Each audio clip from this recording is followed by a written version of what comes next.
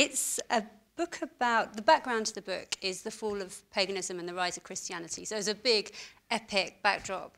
And it's really at an individual and relationship level, a book about, it's a love story.